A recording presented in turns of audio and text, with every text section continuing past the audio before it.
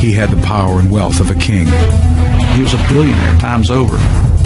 He killed anyone who stood in his way of becoming the world's most powerful drug lord. Pablo was untouchable. He terrorized the nation of Colombia and made an enemy of the most powerful nation on earth. Drug money. He was the crown jewel. He is what we want. Pablo Escobar and his cocaine cartel became bigger than his own government. He was the Da Vinci of crime, the bandit of bandits.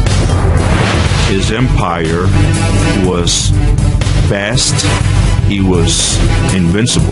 He had it all. He had the wealth, the fame. Pablo Escobar became so big that Pablo needed to die.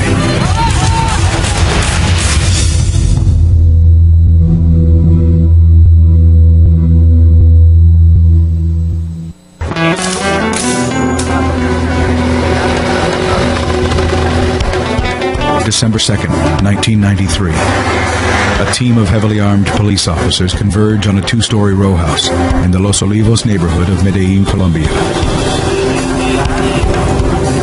This moment is the culmination of the largest manhunt in history. The United States has devoted all of its intelligence and military assets to finding Pablo Escobar. Hundreds of millions of dollars. Its most elite troops and some of its most secret units. After all this time, all this money and effort and bloodshed, they'd finally found him. I never really knew that much about Pablo Escobar until I was working on my book, Black Hawk Down. And one day I was interviewing a fellow who was connected with Special Forces, and he had a picture on the wall of his office of a bloody, dead fat man on a rooftop, surrounded by all these grinning men with rifles. And I interrupted him and said, "Excuse me, you have to tell me what that is." And he said, "That, my friend, is Pablo Escobar. I keep that picture on my wall to remind me that no matter how rich you get in this life, you can still be too big for your britches." And what that suggested to me was that the United States military had been much more involved in hunting down Pablo Escobar and killing him than I had previously thought. Mark Bowden's bestseller, Killing Pablo, uncovered a vicious covert war underwritten by the U.S. government in one of the most violent countries on earth. Incinerated by nearly 40 years of bloody civil war, Colombians have long been brutalized by both Marxist guerrillas and the right-wing paramilitary death squads who oppose them. A subhuman conflict fueled by a multi-billion-dollar trade in cocaine.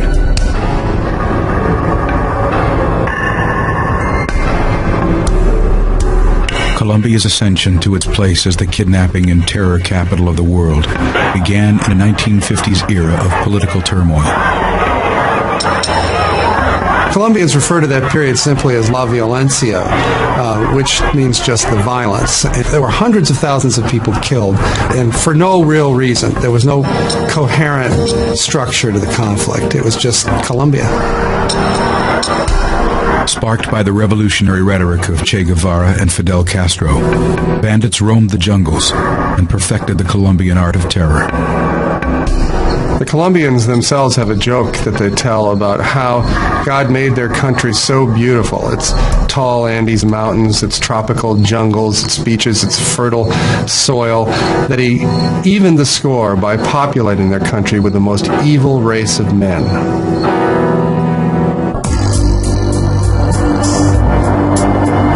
From the crucible of La Violencia emerged one of the most violent criminals the world would ever see. Pablo Escobar was born in 1949, right in the middle of this period of La Violencia, so his childhood was set in the context of this bloodletting. Escobar's criminal career starts modestly in the 1960s in his hometown Medellin as a small-time racketeer and marijuana dealer. Pablo was a dope smoker from a fairly early age. Colombia was known here in the United States for being a source of some of the strongest, most potent marijuana in the world. America's counterculture establishes a robust market for Colombian marijuana. But it's the arrival of cocaine in the early 70s which presents a criminal opportunity that would shape the future of Colombia. by the mid-1970s, cocaine began to become a more fashionable drug of choice. And this was perfect for a smuggler in Colombia because it's a difference between why carry an elephant when you could put a mouse in your pocket. We have a very big jungle, and the countryside has a very little presence by the government and by the state. Most of the area outside the cities is really wild territory. So a certain amount of law and order exists within the cities, but outside the cities, in the mountains and in the jungle, there's very little law and order. And it's in that lack of authority and in that lack of presence of the state where most of the problems brew, where most of the coca has been growing, where most of the violent conflicts and the violence originates. Well, Pablo Escobar was not a brilliant entrepreneur or organizer. What he was is more violent and ruthless than most of the people who are engaged in this business. And in that way, he was able to consolidate most of the lucrative drug trafficking routes out of Colombia. In 1975, Escobar offers to sell 14 kilos of cocaine to Medellin drug boss Fabio Restrepo. Pablo set up his first deal with Fabio Restrepo. They saw him as a sort of a common street criminal, and they definitely underestimated him. 3 weeks later, Restrepo was found dead. And they were informed sort of unceremoniously that they now worked for Pablo Escobar. Pablo introduced a level of violence into the business that they were not used to, and so they were really in over their heads. Escobar expands his business by putting police and judges in his pocket. What Pablo learned about law enforcement from a young age in Medellin was that it could be bought. Those who were determined enough to come after him or honest enough to continue to pursue him and arrest him would be killed. Fueled by America's appetite for the white powder, Escobar's power grows exponentially. He became the king of cocaine, the titular head of the Medellin cartel. And the Medellin cartel had the reputation, well-deserved in my opinion, of being one of the most ruthless, violent, murderous criminal organizations in the world. The Colombian cartels were the one that introduced the drug to the U.S. and sold them in U.S. streets. So they had a huge business. Well, Pablo began making more money than certainly anyone in Colombia had ever seen before. He spent his money lavishly on anything that struck his fancy. He built an extravagant estate for himself in the middle Magdalena Valley, which he called Napolis. He had a zoo at his ranch. You're talking about Colombia. A guy had elephants, zebras, rhinoceroses. He imported exotic animals, had planes, helicopters. He was invincible. He had it all. He had the wealth, the fame. It is a lifestyle Pablo fiercely protects. Colombia was a place where, certainly in the underworld, if you wanted to survive, you had to be more feared than your rivals. And so Pablo cultivated his reputation for violence. One of the stories that I was told is that at a dinner party at his house, his people caught someone stealing silverware from his kitchen. He had the waiter who stole the silverware bound hand and foot and then kicked him into the swimming pool and had his guests all watch this man drown and announced that this is what happened to anyone who stole from Pablo Escobar. He was a terrible criminal. He used terrorism in a way that Colombia never before had seen. As the Medellin cartel grows in power, Marxist guerrilla movements such as FARC also grow in strength. Even though in his early days Pablo liked to use Marxist rhetoric, he rapidly became the richest man in Colombia, and as such, he became a target for some of the leftist guerrilla movements in the hills. So Pablo joined with a lot of other wealthy drug traffickers to form their own private armies, paramilitaries, to go after the guerrilla units. Two of the early paramilitary leaders who Pablo worked with were Fidel and Carlos Castaño. My father was kidnapped in the year of 79 by the FARC guerrillas. Our lives turned 180 degrees. De 180 grados, éramos campesinos. With the Colombian government unable to protect its citizens from Marxist guerrillas, Carlos Castaño and brother Fidel establish a paramilitary army called the AUC. Es así como una vez Once they cowardly killed my father, de mi padre, I made a decision to fight. They created this organization of paramilitaries with the support of the drug traffickers, primarily the Medellin cartel.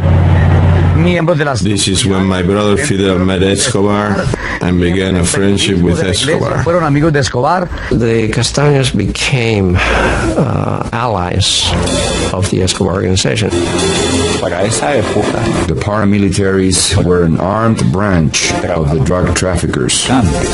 Of course, with all the kind of private army he had and a huge amount of money, he became very powerful. Pablo had ambitions to be more than just the wealthiest man in Colombia and its most successful criminal. He wanted to be beloved by the people of Colombia, and he wanted to have a legitimate political power. And so he began spending some of his millions on projects for the poor people in Medellin.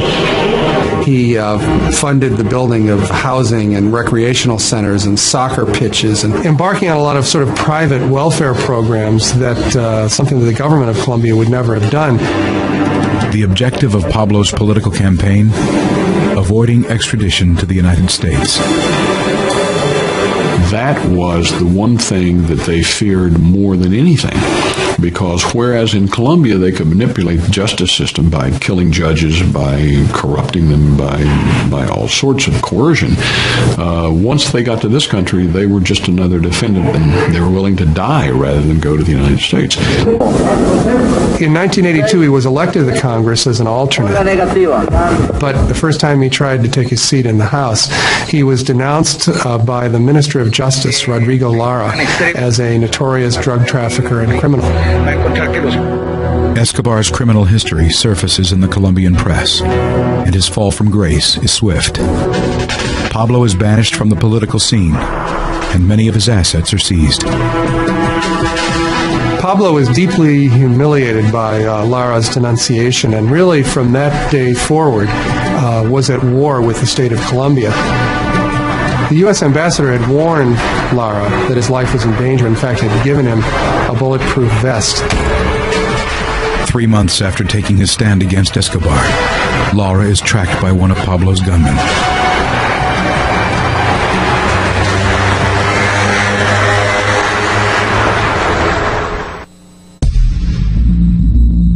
Justice Minister Rodrigo Lara is the first Colombian to take a stand against drug lord Pablo Escobar. April 30th, 1984. Lara is followed from his office by one of Escobar's hired guns.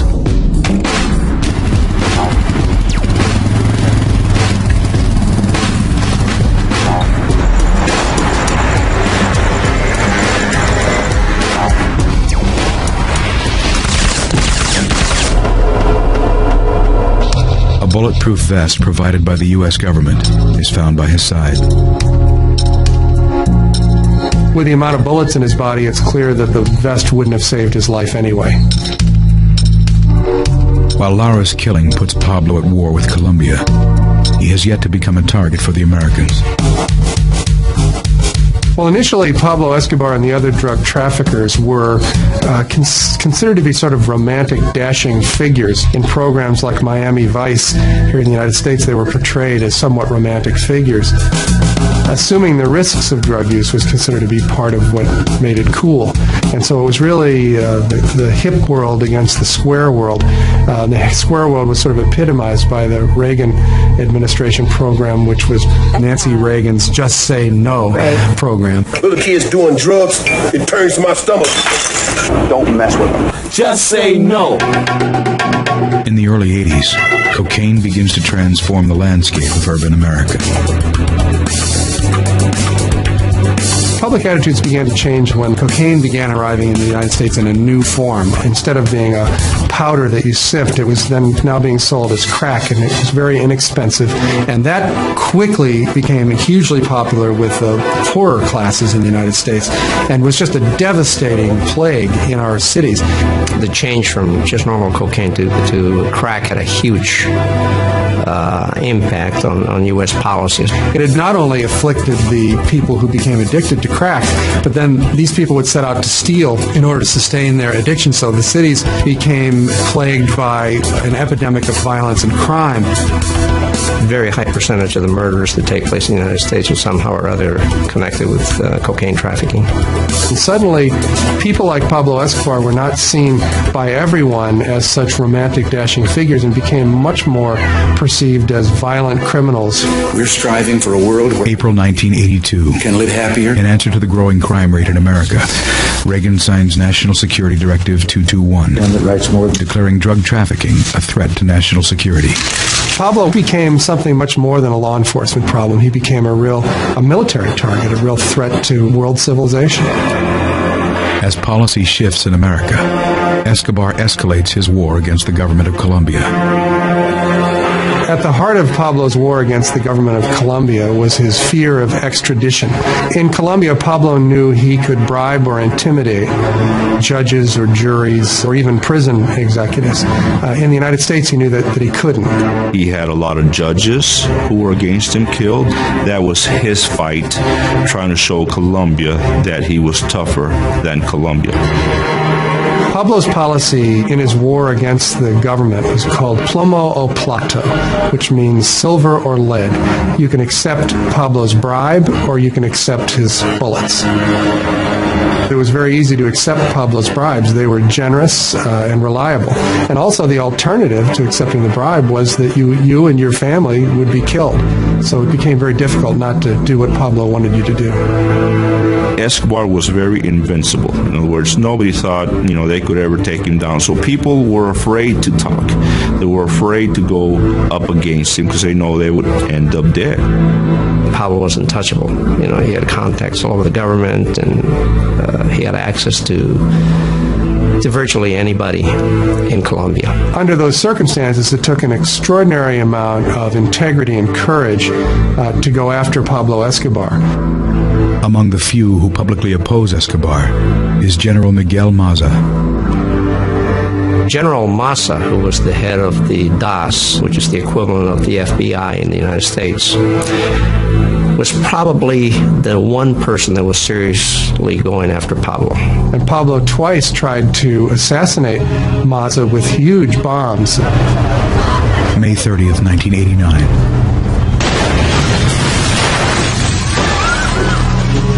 Escobar targets Maza with a remote detonated car bomb.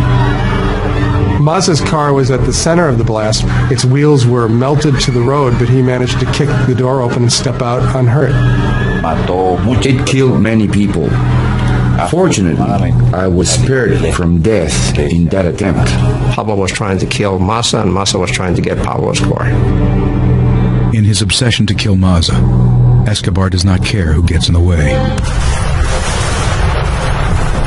500-kilogram bomb was placed in a bus which was driven in front of the headquarters building of the DAS, which was occupied by Maza, and was detonated. Hundreds of people were injured at that time, and about 70 people were actually killed. The carriage of the bus ended up on top of the 11th floor of the building. It is only by the grace of God that General Miguel Maza is here to tell you this story. Escobar wages war on the Colombian judicial system. Pablo paid a guerrilla group called M19 to invade the Palace of Justice and kidnap basically the entire Supreme Court of Colombia. The M19 went into the courthouse for the purpose of taking and destroying all the evidence against the drug traffickers. Most of the Supreme Court judges were killed. Records were destroyed. The government responded to the invasion of the Palace of Justice by invading it, which led to a bloodbath during which 11 of the country's 21 Supreme Court justices were killed. There was no institution that was safe from Pablo Escobar. The issue of extradition became a centerpiece of the 1989 presidential campaign. Louis Galan was the leading candidate for president. Galan was campaigning promising to utilize extradition to rid Colombia of drug traffickers like Pablo Escobar. Escobar and his gang decided that Galan was an obstacle, that he shouldn't be president of Colombia. August 18th, 1989. Galan prepares to deliver a campaign speech in Sochoa, southwest of Bogota. Pablo Escobar targeted him and had him killed. Pablo was responsible for assassinating 3 of the 5 candidates for president. The man who took Galan's place was his campaign manager, a man named Cesar Gaviria. This was a very, very difficult period. Escobar was trying to kill me. If he had the possibility of killing me, he would not doubt a second. November 27th, 1989. Presidential candidate Gaviria is scheduled to fly Avianca Airlines Flight 1803 from Bogota to Cali. One of Pablo Escobar's lieutenants is instructed to board the plane with a suitcase he is told contains a listening device. Unbeknownst to Escobar's man, the suitcase is in fact a bomb.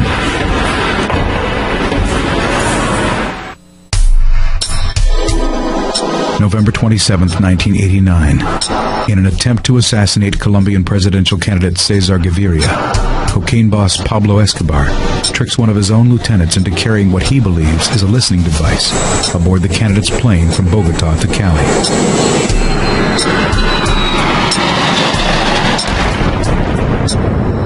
Avianca Flight 1803 goes down in the mountains outside Bogota. 110 people are killed. There are no survivors. Gaviria, as it happens, was not on the plane. But at the point where Pablo bombed an airplane, he became what the United States considers a clear and present danger. There were 2 American citizens killed on that plane. So under the long-arm statutes, we could prosecute him for the Avianca plane. With cocaine continuing to flow across the borders, American drug policy changes from intercepting drug shipments to taking down cartel leaders. It became very evident that we had to target them more specifically. As their power grew, it became evident that they had to be dealt with. When George Bush was elected president in 1988, he changed our country's policy against drugs to targeting the drug kingpins, men like Pablo Escobar. And for the drug kingpins, the death penalty. November 2nd, 1989. President Bush's legal counsel drafts a reinterpretation of the long-standing executive order prohibiting the assassination of foreign nationals. The new interpretation of the prohibition said that if the President of the United States determined that someone was a threat to national security or to the lives of American citizens, that that person could become a target for assassination. Our forces could go out and not just try to find them and arrest them, but actually kill them. America's premier counterterrorism team prepares for a potential mission. Delta Force is the Army's top secret counterterrorism unit that specializes in finding people and going after them, and is considered to be one of the best in the world at doing this. Our existence is still not recognized by the Department of Defense. Regardless of whether or not we exist, the unit has some highly motivated, select individuals that specialize in these kinds of operations. As Delta Force stands by, a new group of covert soldiers has already entered Colombia. The CIA had obviously always had a presence in Colombia, but after the Avianca airliner bombing, the Colombian government invited the United States to help them go after Pablo Escobar. The U.S. dispatches a secret surveillance unit, codenamed CentraSpike. CentraSpike has certain technologies that's highly sensitive. I'm not going to go into what they have or don't have.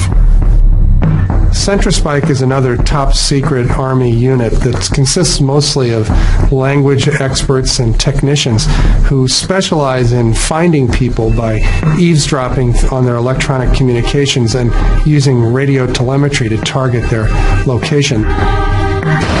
Flying under the cover of an aviation technician team, CentraSpike begins eavesdropping and triangulating phone conversations. One of the things that CentraSpike did was prepare a kind of organizational map. For instance, they would soon know who were the 10 people who Pablo Escobar most frequently spoke to on the phone, and then who were the 10 people that each of those 10 most frequently spoke to. You can form a fairly sophisticated map of the inner workings of an organization. The nucleus of the Medellin cartel was Rodriguez Gacha, a.k.a. El Mexicano, the Ochoa brothers, Fabio, Jorge Luis, Juan David, and Pablo Escobar as the leader. So it was a conglomerate. They would get together, they would borrow each other's airstrips, airplanes, borrow each other's labs. They were doing loads of coke into Mexico, then Mexico would bring it to the United States. With CentraSpike flying and listening overhead, the Colombians place a team in Medellin with the dangerous task of acting on CentraSpike intelligence. They created their own special unit of elite police and soldiers called the Bloque de Búsqueda, or the Search Block, which existed specifically to go after men like Pablo Escobar. Commanding the Search Block would be the most dangerous job in the most dangerous country on earth.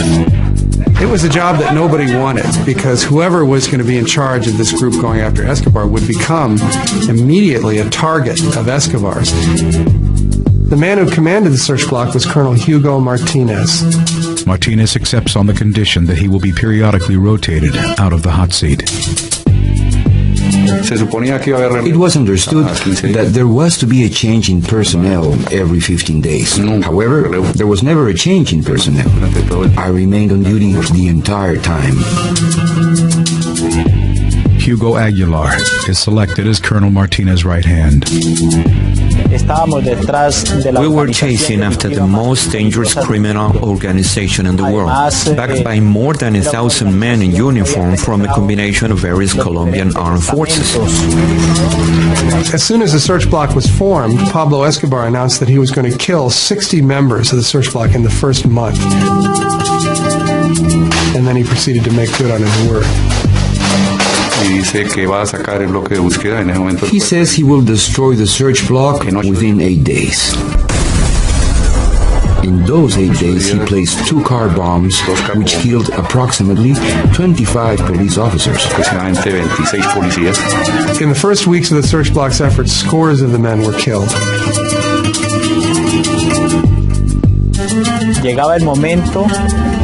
There were times when we would feel powerless before such a criminal.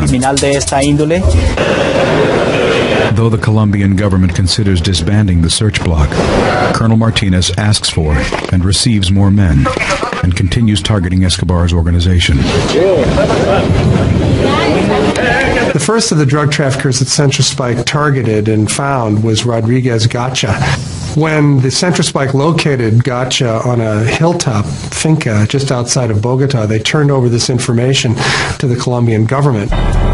Gacha and 3 of his associates are gunned down in a battle with Colombian forces.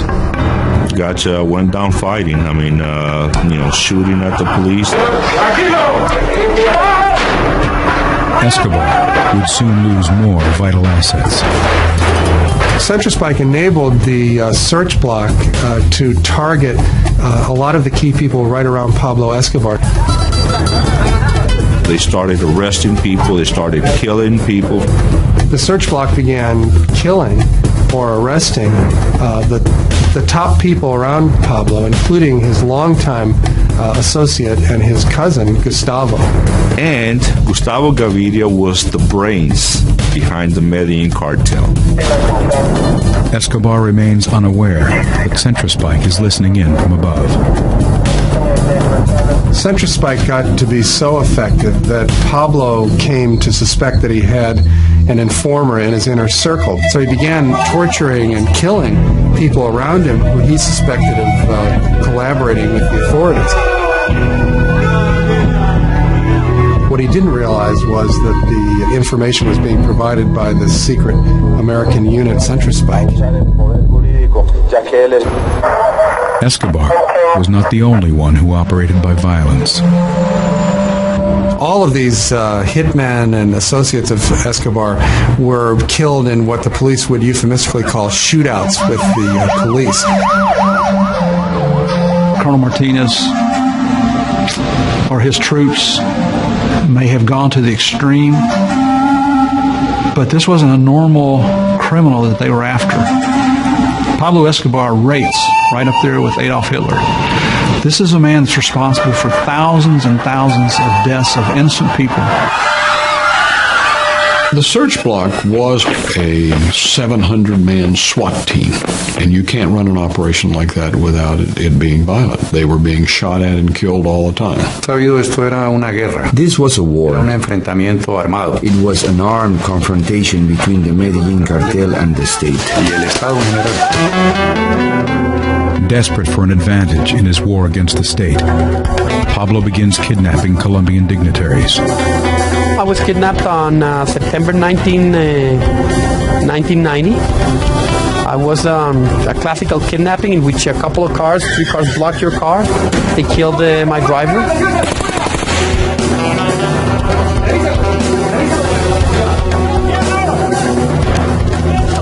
He was doing that to exert his power and show the Colombian government, the Colombian people, that he could get to anybody. Escobar will use his hostages to negotiate the terms of a surrender. Escobar decided that what he needed was a comfortable, secure base of operations where he and his associates could live, be protected from their enemies, from members of the Cali cartel, from the Colombian search block and the Colombian National Police, from the United States. In case he was captured, he would use us as bargaining chips. As Escobar negotiates with the Colombian government, the hostages remain in the hands of his sicarios. I was kept in a very small room. I was chained to a bed, 4 guards. It's an experience in which you survive by the second. When you're in the hands of Pablo Escobar, you don't know what's going to happen. You know, you can be dead the next second. So I didn't have any illusions of surviving. I thought I was going to die. January 24th, 1991. Pablo executes one of his hostages. Days later, another is killed in a rescue attempt. That was the toughest point. I cried a lot. I got used to knowing that maybe the next day would be my last day. At this point, Pablo is literally running from hideout to hideout, knowing that if Colonel Martinez catches up to him, he's going to be killed, but at the same time not wanting to surrender until the terms had been worked out to his satisfaction.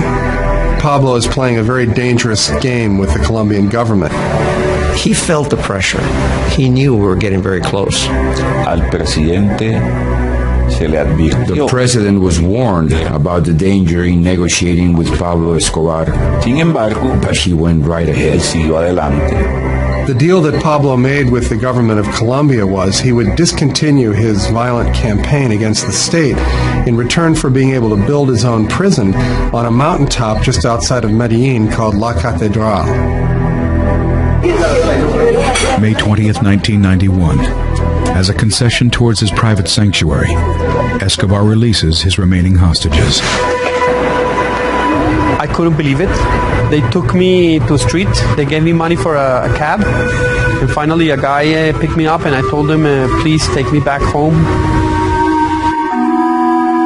As part of Pablo's deal, General Maza is removed from his case.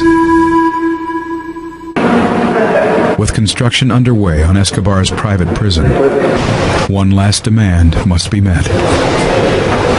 They actually held a Continental Congress, basically, where they rewrote the Constitution of Colombia to ban extradition. And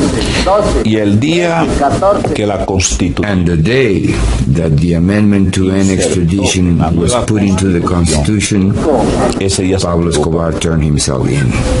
He held a press conference on the mountaintop outside the prison and graciously announced that he decided to end his war against Colombia. He sent this message: tell President Gaviria I will not let him down. The agreement was thus sealed. I personally viewed it, along with my colleagues working on the search, as having been defeated. He knew we were close to getting to him, and this was his way out. To us, it was a defeat. We had lost, and he had won. Even as Pablo is incarcerated in La Catedral, he sends a message to Colonel Martinez. They discovered a bomb that had been planted by one of Pablo's hitmen. Pablo's deal with the government of Colombia evidently didn't include ending his war against Colonel Martinez.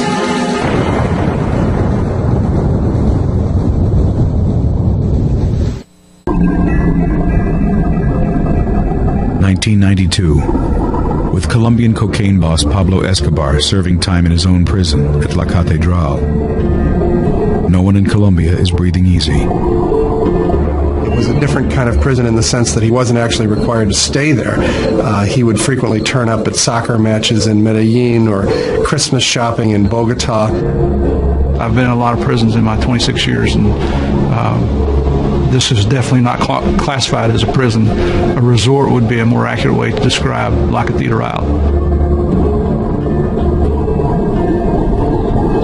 They would bring truckloads of friends and prostitutes to party with them.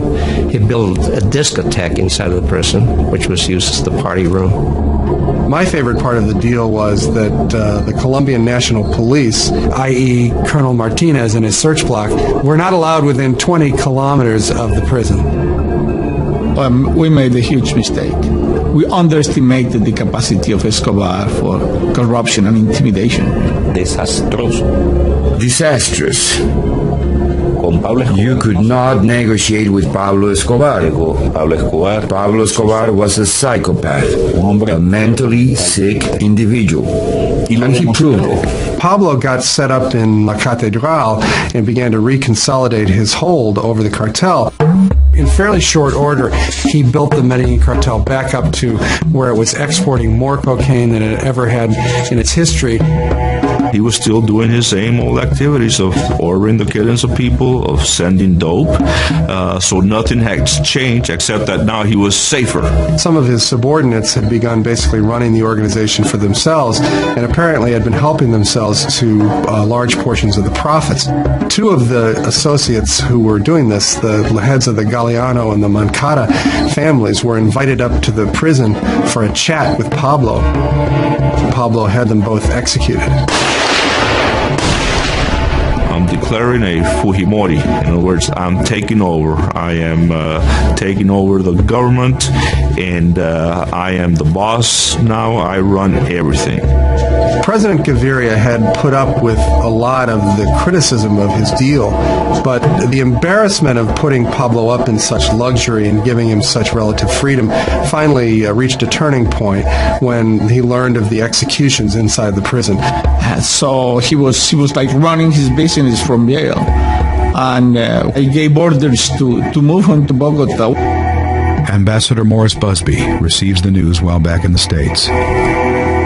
The phone rang, and it was Janet Christ, who was the political counselor, and she said the president has moved against Escobar. He has sent a military team up to Envigado, and they're going to take him out of the prison.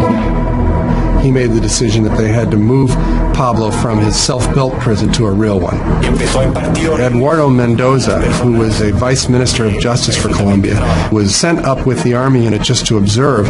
But, of course, Escobar found out about this before they got there. With Escobar aware of their plans, the army refuses to enter the prison. Mendoza took it upon himself to go in the prison to negotiate with Escobar to try to reassure him that he really was just going to be transported to a different prison. And, well, things went badly. Escobar got very angry with him and said this was a violation of his agreement with the president and basically took Mendoza captive inside the prison.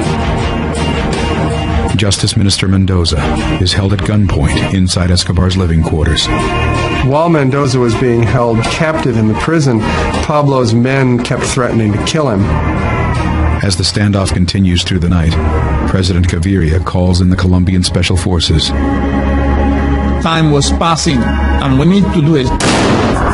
In the early morning hours, they assaulted the prison.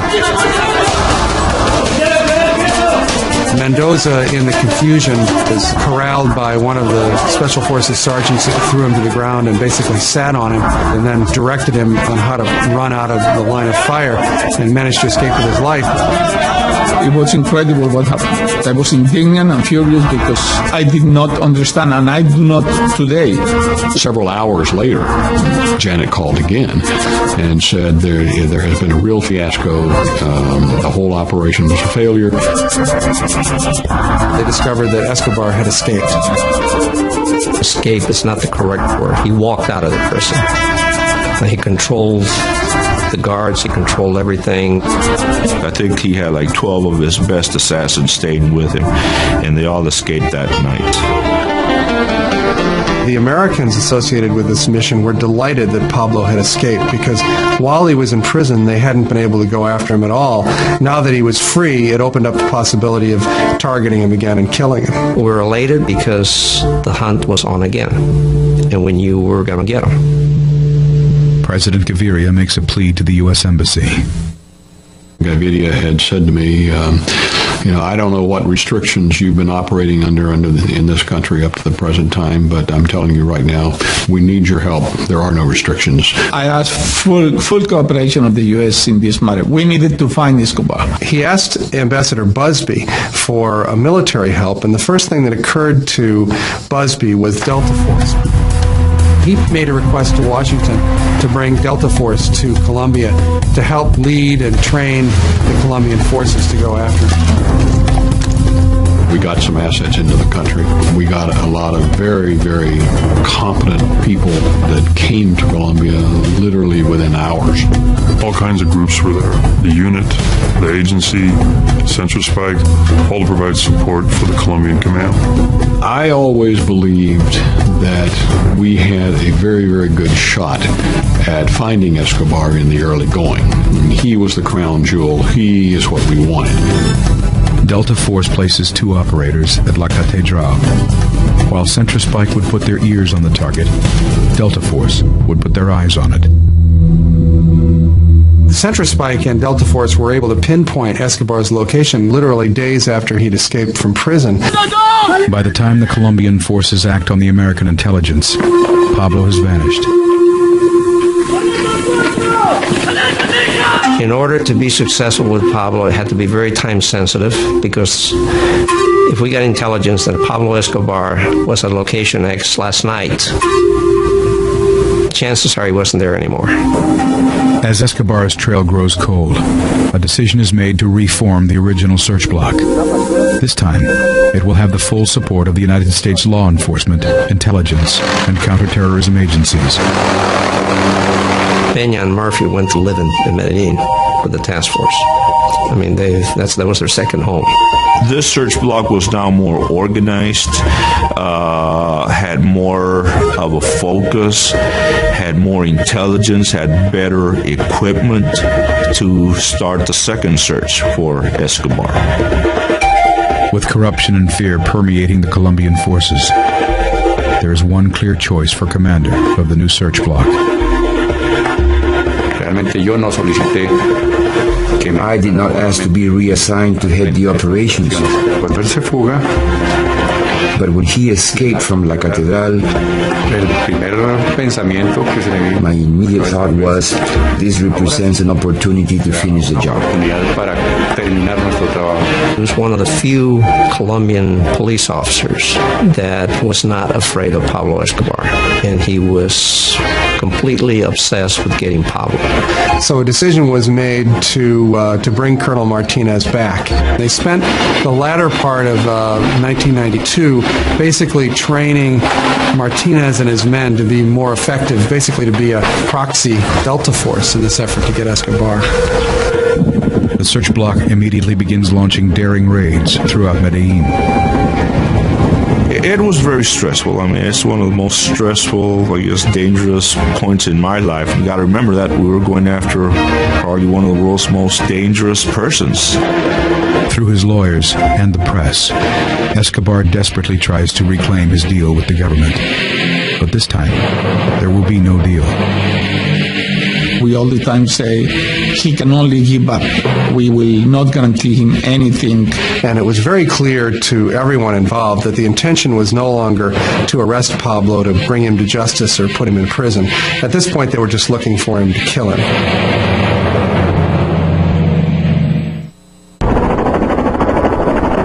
1992. Despite the full cooperation of the American forces in the hunt for Pablo Escobar, the drug boss remains at large and protected by his powerful Medellin cartel.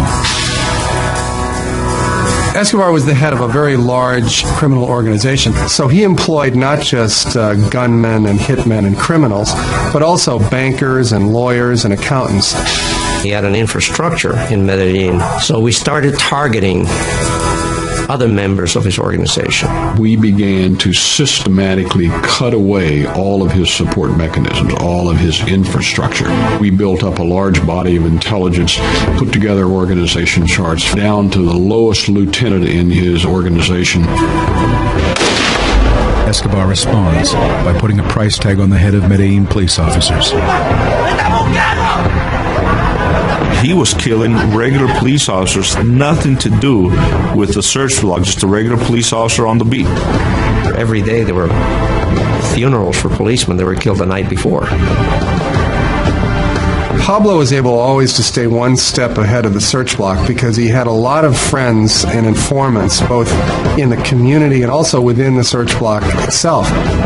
There was a lot of information that was being intercepted, which suggested a lot of people on the take. If you didn't take the money, he would shoot you. Plata or plomo. You want a bullet or you want some money. We knew that we could be infiltrated. The Medellin cartel members were constantly looking for someone they could bribe monetarily. It became apparent to the Americans and to the Colombians searching for Escobar that the tactics they were using were never going to be successful. In the days after Escobar's escape from his private prison in July of 1992, the DEA had toured the site in search of any intelligence that they could possibly use against the drug lord. We went through the prison where he had lived, found great intelligence, just great information. One of the things that they noticed about Escobar as they examined his living quarters and his memorabilia was how much his life revolved around his family and his children. I was always of the opinion that we should watch his family, track his family, because he had the reputation of being an absolutely ruthless, murderous man, but the man who really had great regard for his family, for his wife and his two children. Ambassador Busby shared his thoughts with the Colombian authorities. I talked to the Colombians about that and said, I think this will make him uneasy and perhaps have him stick his head up and we'll be able to see him. January 30th, 1993.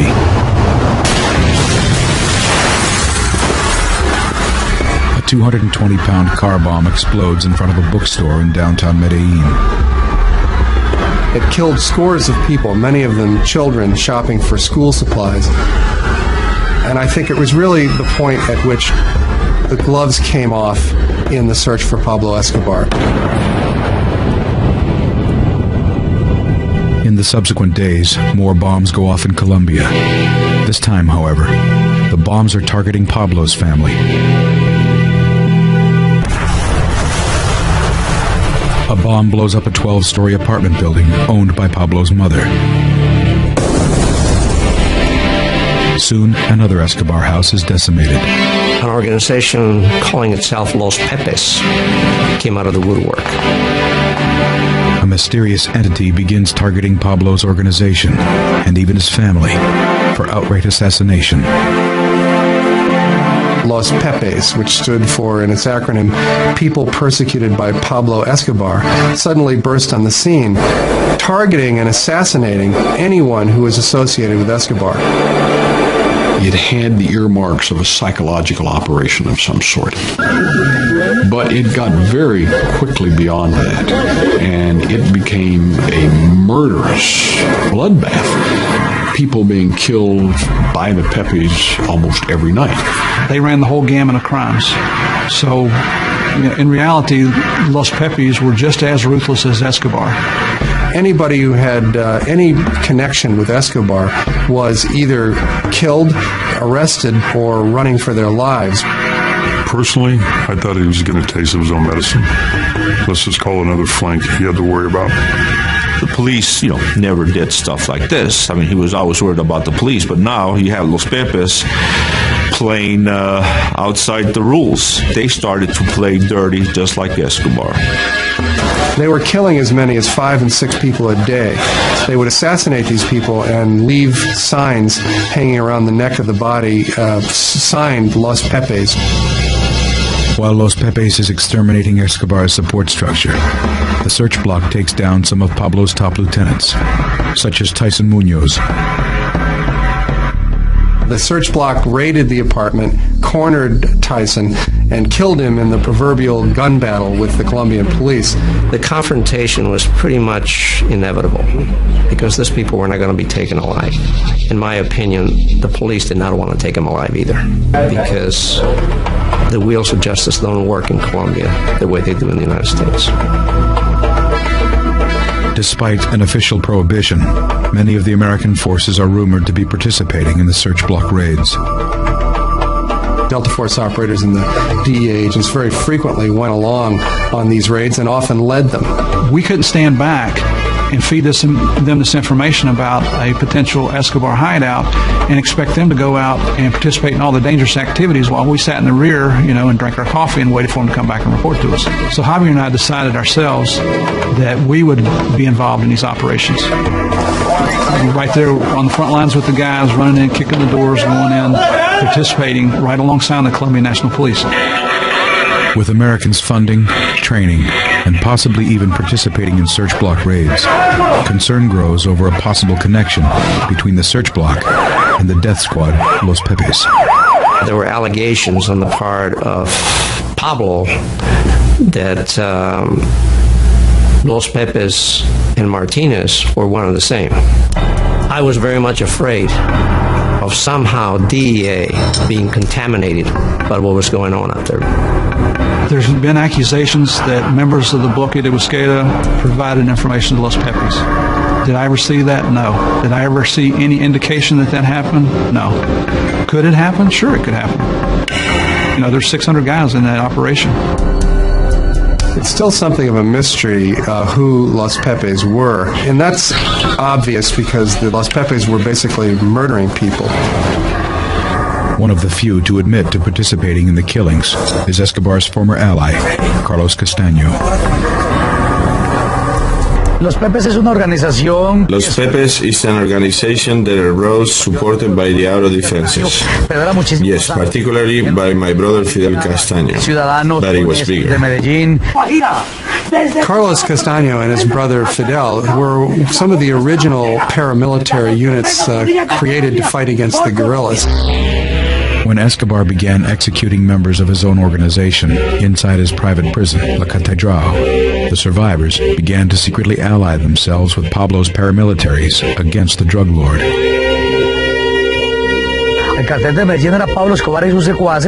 Pablo Escobar killed most of his friends and allies and his pals. But there were relatives that survived that lunatic and they joined us. The drug traffickers said, we're sick and tired of this guy, we're going after him. And they created the Pepes, and they attacked him exactly the way he used to work against society and against them. Descubrimos que era un monstruo. We realized that he was a monster that we had to fight against no matter what. So when they turned against him, they knew the inner workings of his organization. They knew who the people were, where the money was. Los Pepes reportedly received support from Pablo's chief business rival, the Cali cartel. The Cali cartel was more than happy to help Los Pepes or the Search Bloc or the Colombian government go after Escobar because he was their primary rival. And by eliminating the Medellin cartel, it just made for a more lucrative business for them. Colonel Martinez and the U.S.-backed Search Bloc are rumored to be cooperating with Los Pepes. Colonel Martinez was at this point, even though he denies it, I think, was willing to work with these elements from the underworld because for him, the battle with Escobar had become very personal. Podría decirse que éramos afectados por Escobar. You could say that Escobar affected all of us who were Los Pepes members. Integrábamos Los Pepes. When things started to get really ugly, when Los Pepes began killing people wholesale, it was clear to the Americans working in Bogota that this was out of bounds. And if word got back to Washington that the United States effort was connected in any way to these death squads, then Washington would basically pull the plug on American involvement. This threw something into the game which really could have brought everything to a grinding halt. Mark Bowden's Killing Pablo cites classified cables outlining the American concerns about Los Pepes. While the United States Embassy in Bogota maintained the pretense that there was no connection whatsoever between Colonel Martinez's Search Bloc and Los Pepes, I came across the DEA's cable traffic back and forth from Bogota to Washington, which documents the knowledge of DEA agents that Los Pepes were intimately involved with the Search Bloc. Ambassador Busby himself wrote a rather lengthy cable to Washington where he details the fact that their own intelligence showed that there was a connection between Los Pepes and the Search Bloc. In fact, Ambassador Busby had gone to President Gaviria to complain about this and to demand that this connection cease and desist. I had several meetings, and one of them, I want you to say every member of the police that this is not an instruction, that this is not the policy, that we shouldn't be involved in that. Days after Gaviria's orders to the police, Los Pepes issue a press communique announcing they are officially disbanding. And in effect, for a period of time, Los Pepes did cease and desist. So it was obvious that they understood that there was a connection between the police and Los Pepes. Though officials moved to distance themselves from the vigilante group, Los Pepes continue their bloody campaign. Los Pepes were the first tactic employed against Escobar that was immediately effective. In short order, everybody associated with Escobar, his family members, his lawyers, his bankers, his accountants, were either running for their lives or dead or under arrest. And very quickly, Pablo began to find that his protective shell was disintegrating. We confronted Escobar's terrorists. There were a lot of killings during this confrontation. We could see that the impact that they were having was incredible because they were playing without any rules. Officially, the United States was not involved in the efforts of Los Pepes at all. But if you look at what they were doing in Colombia at the time, it's clear that they were working hand in hand with Los Pepes, whether they intended to or not.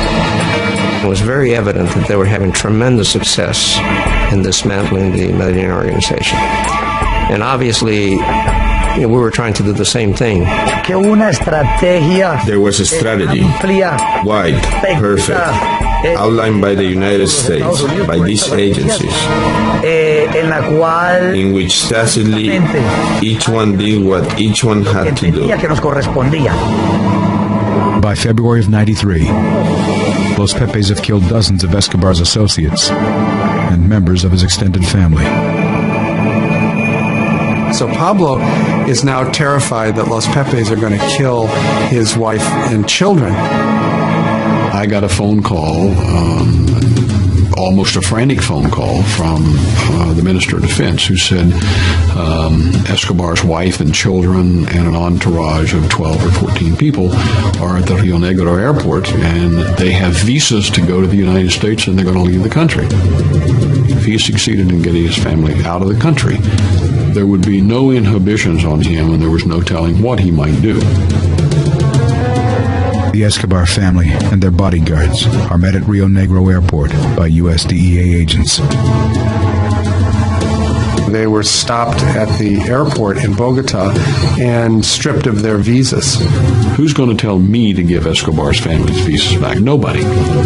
So they're effectively keeping the bait being the family, in position in the country, while Los Pepes apply the pressure against Escobar.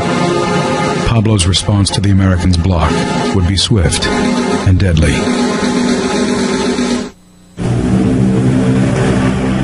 April 1993. With his family prevented from fleeing Colombia and forced back into the hands of the death squad Los Pepes, cocaine king Pablo Escobar exacts his revenge. Pablo's response was to set off a 300-pound bomb in Bogota that leveled a city block. One of the predictions that we had made was that as we began to tighten the noose on Escobar, things would get more violent, that he would react. And he certainly did. I think we had 9 bombs in Bogota in the space of about 2 months. Hundreds of people killed. Los Pepes responded by kidnapping and murdering Pablo's chief lawyer, Guido Parra.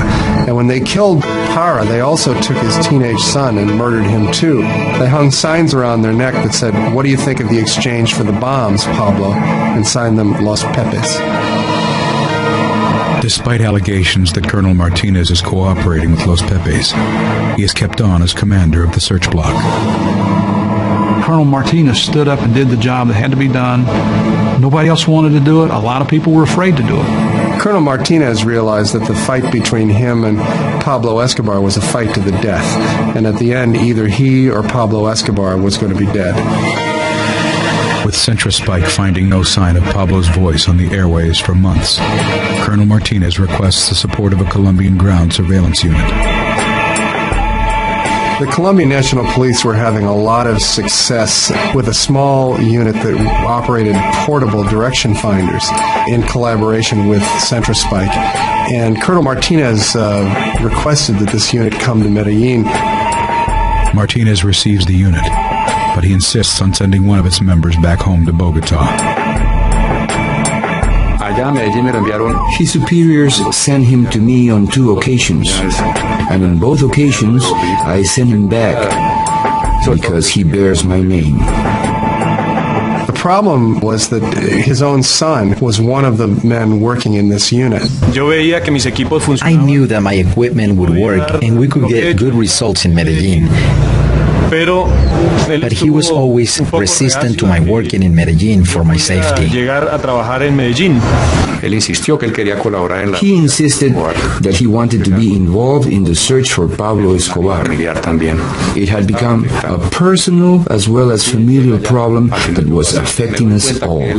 Hugo Jr. was determined to be with the unit and get Pablo Escobar before he could get him, or his sisters or brothers or his mother. After a lot of talking, we came to the conclusion that I could stay in Medellin. We could get no more rest until we captured him.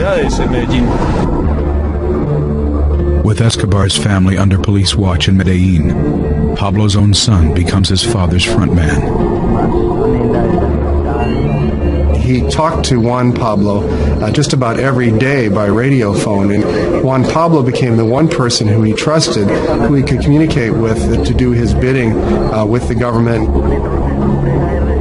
While Pablo strategizes with his son, Colonel Martinez's son tries to pinpoint the transmission.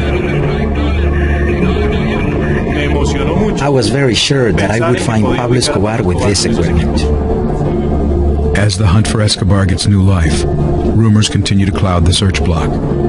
Known members of the Medellin cartel are seen meeting with search block officers outside the search block base, including a notorious assassin.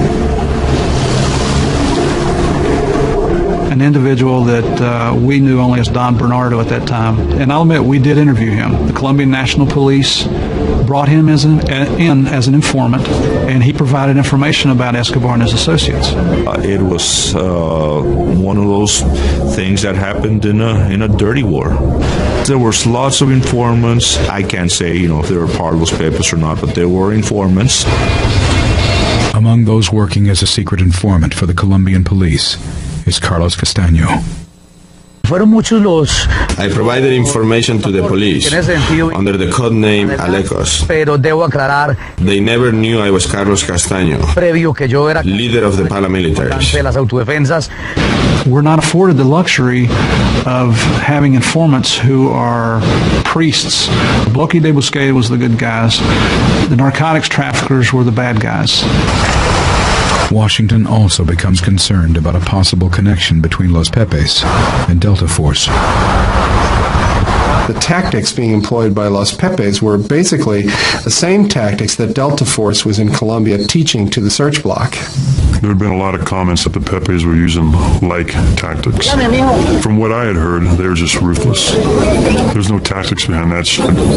They just whacked people. Anyway, they were very efficient. In Washington, the fear was not just that members of the Colombian search block who had been trained by Delta Force were, in fact, moonlighting as members of Los Pepes, but that Delta Force operators themselves might be participating in these hits. November 12, 1993. The CIA briefs the Pentagon on suspicions of a connection between Delta Force and Los Pepes. A decision is made to pull all American forces from Colombia. I did get word that we were going to be told that our military units were going to be pulled out, and I certainly didn't want that to happen. Ambassador Busby was then able to go to work with his connections in the White House to countermand the Joint Chiefs order to remove the people from Colombia, and they stayed. As Busby buys the search block precious time, surveillance teams continue to crisscross Medellin. In late November of 1993, the search block, with the help of Centrospike, was able to pinpoint Pablo's location to a hilltop finca outside Medellin. Intelligence had been received that indicated that Escobar was hiding in a small house located on the side of a mountain out in the rural areas. When the assault forces hit the house, they burst in and Pablo wasn't there. In fact, Pablo had been talking on the radio, but he would walk up into the woods a short distance from the house so that he'd have a better line of sight communications with his son Juan Pablo in Medellin. So when the search block descended on the farmhouse, Pablo was actually up in the woods. The search block examined the farmhouse where Pablo had been staying, and it was apparent to them that the drug kingpin was living under increasingly strange circumstances. Virtually his entire organization, the Medellin cartel, was totally destroyed. One of the few remaining links to Pablo's empire is his son, Juan Pablo. The Escobar family was staying in a apartment in Medellin, and the Los Pepes were sort of picking off people who worked for the family. And so they were pretty terrified.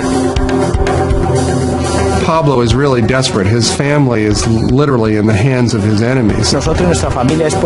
We always had his family under watch 24 hours a day, so he could never touch our families, because if he does, his family would also perish. He was always worried about his family's security, because that is where the Pepes concentrated their attack efforts, his family. November 27, 1993. Scheming with his son Juan Pablo, Escobar makes a secret arrangement to evacuate his family to Germany. And word of this, of course, gets back to the embassy, because Centrospike is listening to all of Pablo's communications. We learned that they were traveling on a Lufthansa flight from Bogota to Germany. So the United States government goes to work with the Colombian government to assure that the German authorities will not allow the Escobar families into that country. Escobar's families refused entry into Germany and flown directly back to Colombia. They put them up in Hotel Tequendama, which is a large hotel complex in Bogota that's actually owned by the Colombian National Police. And so while publicly they claimed to be protecting Pablo's family, the way that Pablo saw it was that his family had now fallen into the hands of the very people who were likely to kill them. Sure enough, it wasn't a day before Escobar called. When he made the first phone call, I thought, okay, he's finished. Once again, their efforts to get out of the country had been stopped. That's when he started making mistakes. When Pablo Escobar begins to make phone calls to the Hotel Tequendama, we placed everybody in a state of alert. They called the presidential palace in an effort to speak to President Gaviria, threatening to wage all-out war against the state unless they released his family and allowed them to leave Colombia to a safe haven. He started calling everybody. And that's where he made the mistake of staying in one place too long. And at this critical moment, the government of Colombia announces that they're going to remove the protective detail from around the Escobar family. I mean, it was not fair to have so many Colombians at risk, and at the same time having this man with nothing to lose. At this point, just to ratchet up the pressure on Escobar, Los Pepes made a public announcement that they were going to resume their murderous campaign against him. We were closing in on Escobar. We made him get to a point where he had to abandon his bodyguards and he was reduced to hide out almost alone. With the exception of Pablo's family, every resident of the hotel has fled for fear of being caught in the crossfire between Pablo Escobar, the search block, and the Pepe's death squad. The fear is so palpable that little Manuela, who was then 8 years old, was overheard walking the halls of the empty hotel, singing a little Christmas carol to herself that she changed the words to, and the words that she was singing were, "Los Pepes are going to kill my father, my mother, and me."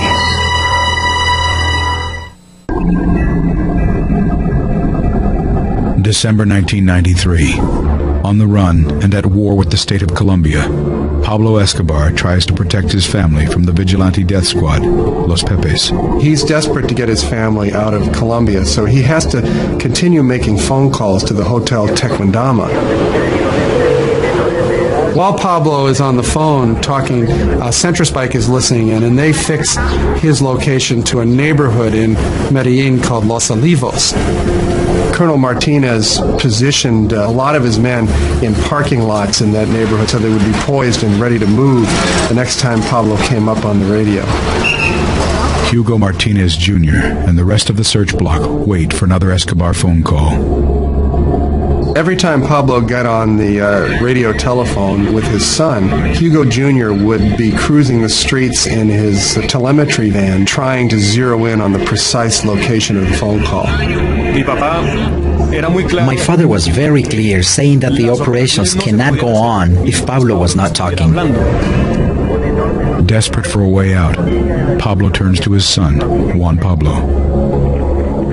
Pablo woke up in the morning of December 2nd, the day after his 44th birthday, and had spaghetti for breakfast, and then immediately got on the phone with his son, Juan Pablo.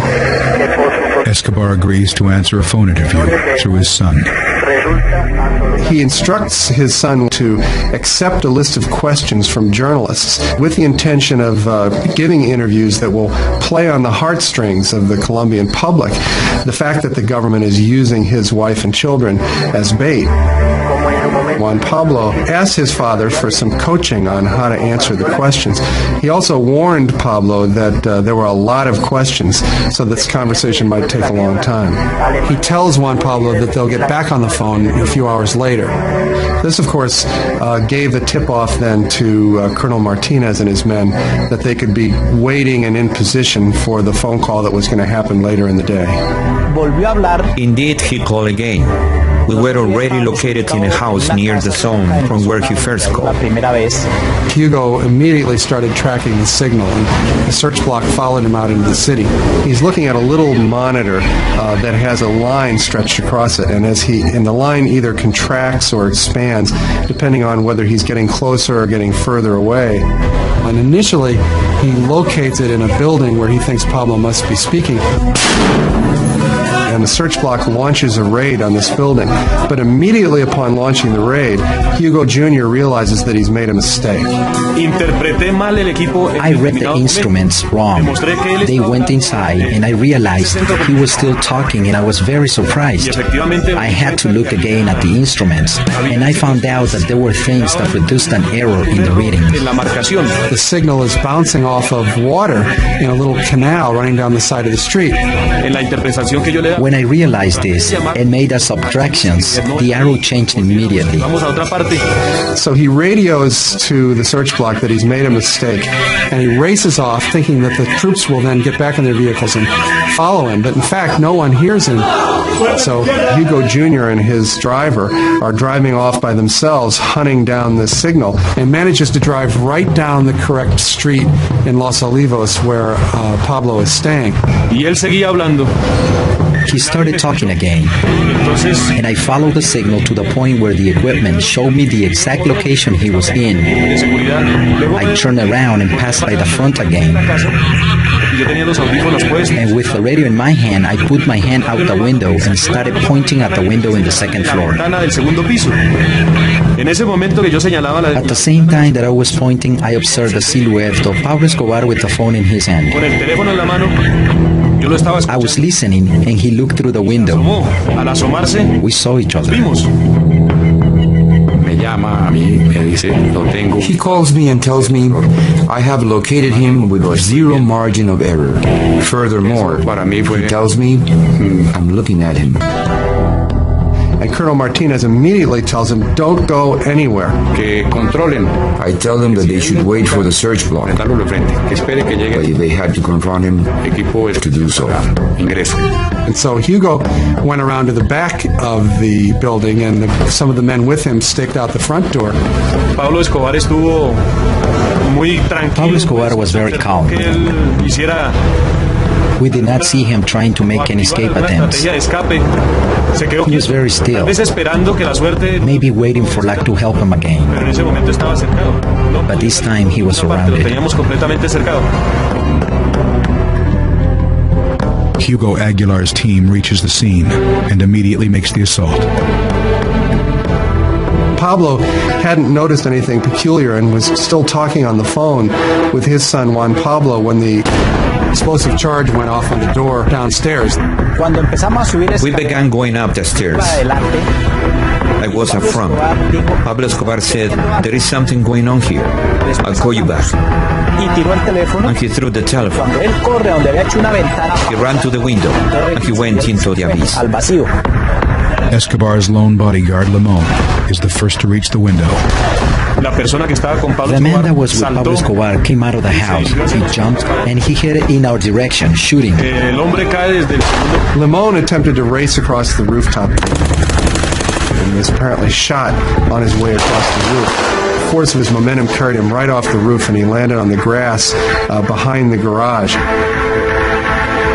And then Pablo Escobar appeared. He had two guns in his hands. Pablo began trying to inch his way out along a wall that bordered the rooftop, looking for some avenue of escape. He was talking to the police with such rage and shooting in and out of the house. When he was against the wall, we were not able to get a line of fire to hit him. He started walking to the front. And since the roof goes up, we started seeing more of his body. And at that moment, he fell.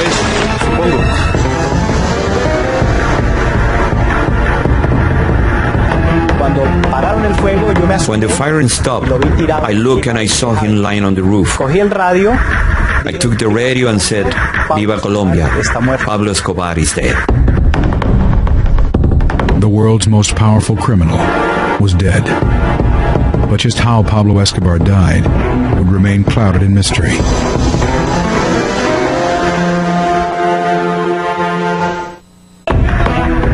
December 2nd, 1993.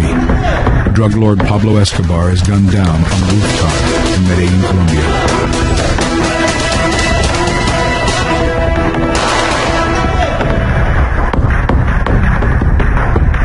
They just killed Escobar. Like, what? They just killed him in Medellin. It's all over the press. So, I mean, I was happy. I was elated. I became static. I ran around our office space, saying, hey, Pablo's dead. Immediately, I traveled to the location with DEA agent Steve Murphy. I was given the opportunity to go down on the roof to view the body, to visually confirm that it was Escobar. And he climbed to the rooftop and began taking pictures. Members of the search block posing around the body with rifles like big game hunters. Murphy then gave the camera to the search block, and they took pictures of him posing with Escobar's body. Photos of an American agent posed over the dead body caused an uproar in Colombia, where many were unaware that gringos were in on the hunt.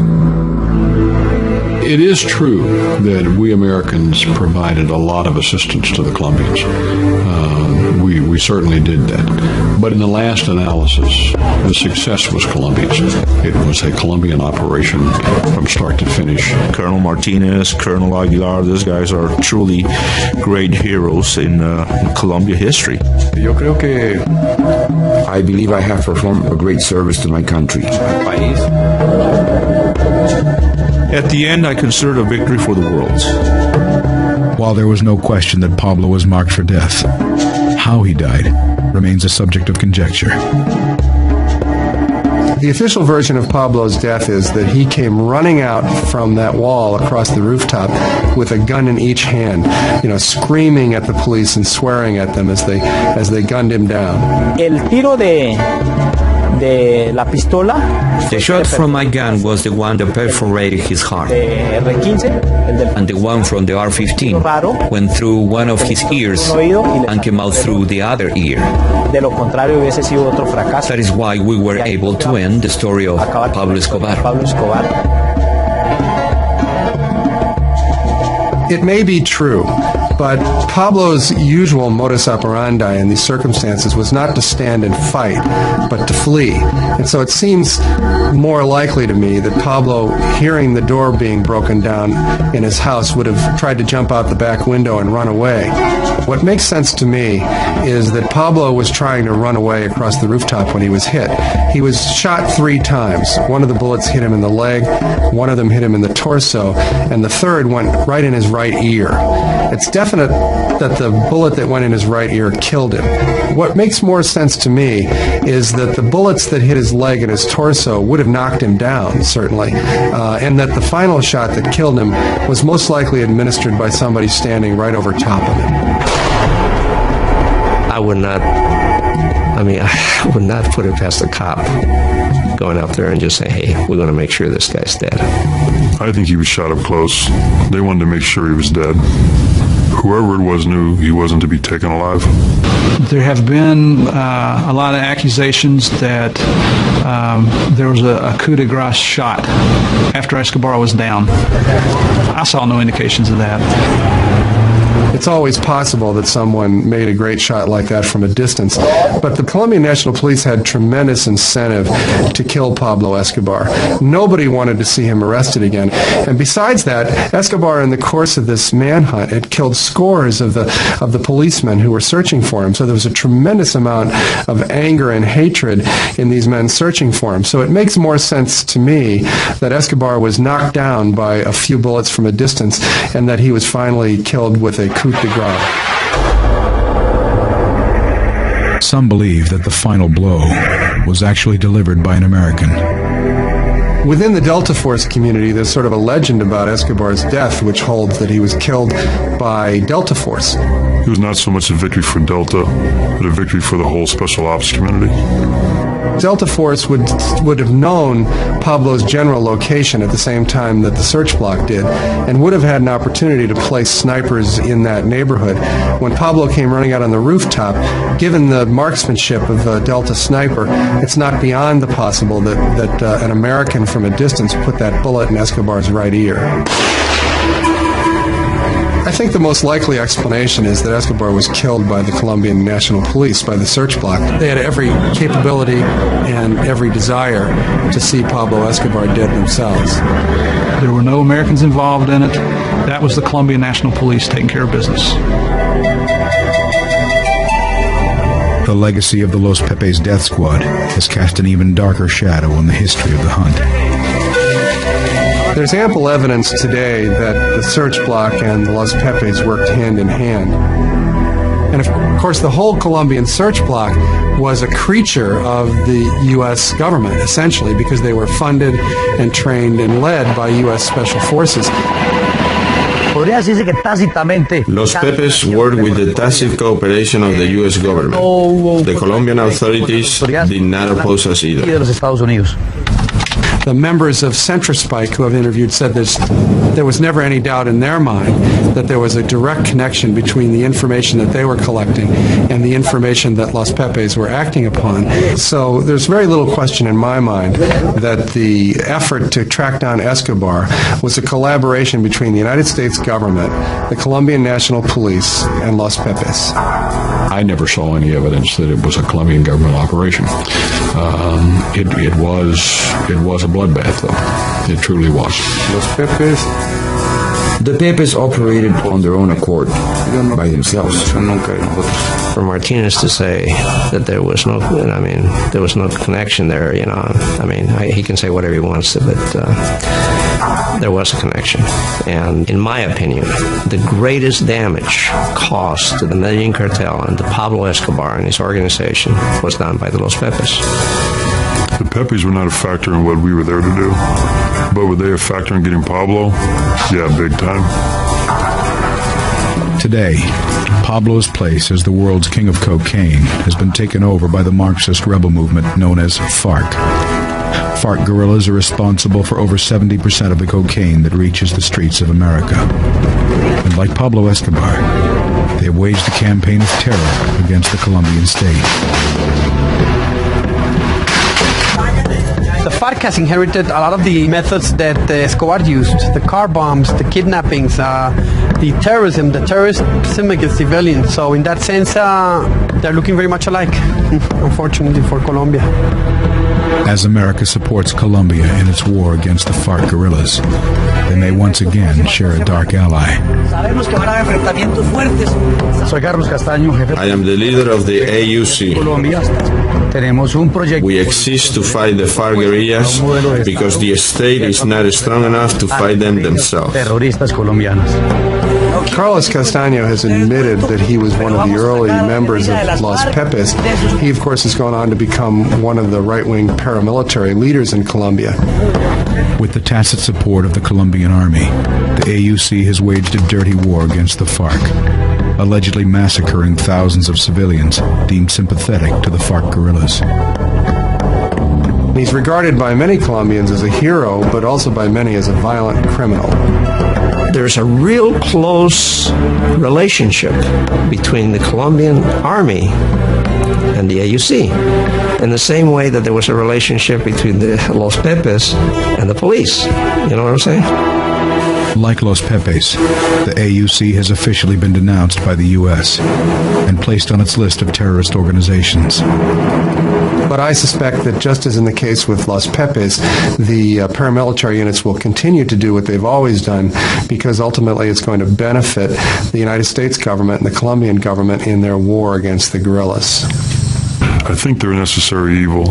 As long as they're the enemy of my enemy, they're going to stay alive and functioning. As Colombia and America square off against the worst enemies they've ever faced, Los Pepes provide a keen example of the central dilemma of modern so-called discretionary warfare. The issue of the Los Pepes, it's one of the central ethical issues involved whenever you use military force, and that is, how far are you willing to go to succeed? When you make the decision to go to war, you've essentially decided that the situation is beyond the bounds of normal law and order. When the people are terrorists, but they have a good network, it's very difficult to catch them. I mean, the U.S. has seen that recently with bin Laden. When a person has a clandestine organization, it's not easy. You're facing an enemy who's trying to kill you. In those kind of circumstances, the ultimate goal is to succeed, is to win, not to necessarily play by the rules. In fact, sometimes the circumstances will force you to play by the same kinds of tactics that your enemy is using in order to prevail.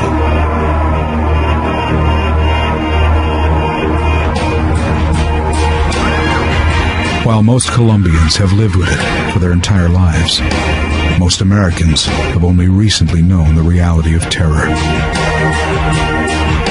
I think that Americans have to steel themselves to the reality of war, that if you're going to war, you have to face up to the ugly facts about what war is.